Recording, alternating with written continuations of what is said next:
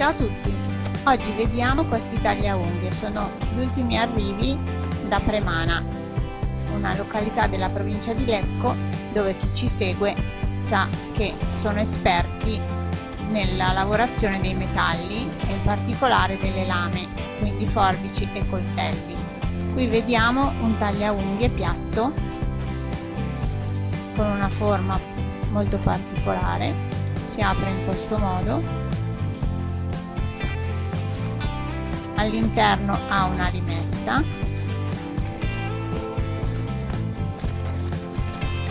ed è un comodo portachiavi con l'anello proprio per tenere le chiavi.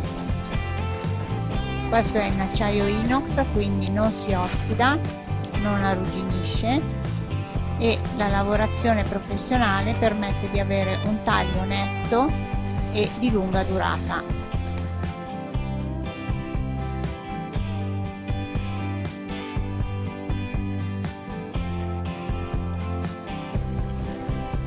Vediamo come si chiude, ha una chiusura a molla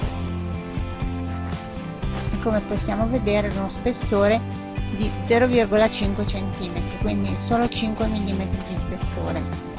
Come dimensioni è 6 cm di lunghezza e 1,5 cm di larghezza,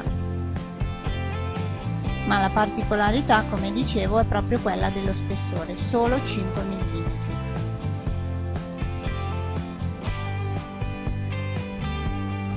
È comodo da tenere in tasca, non dà fastidio e ha anche l'anello per diventare un utile portachiavi.